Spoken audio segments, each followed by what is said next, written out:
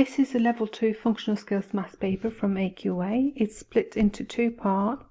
In the first part you can't use a calculator, but you can in the second part. This is the first part.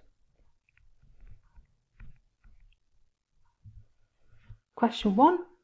Here are 9 numbers. 1, 2, 2, 4, 6, 7, 7, 7, 9. Work out the median. So the median is the middle number when you've got the numbers in order.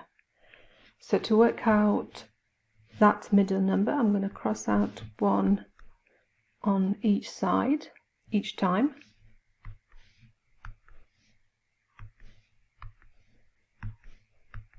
And then we have 6 in the middle.